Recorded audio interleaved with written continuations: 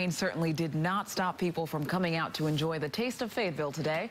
The event was postponed to this weekend thanks to Hurricane Matthew. People sampled delicacies from pork to chicken and enjoyed live music.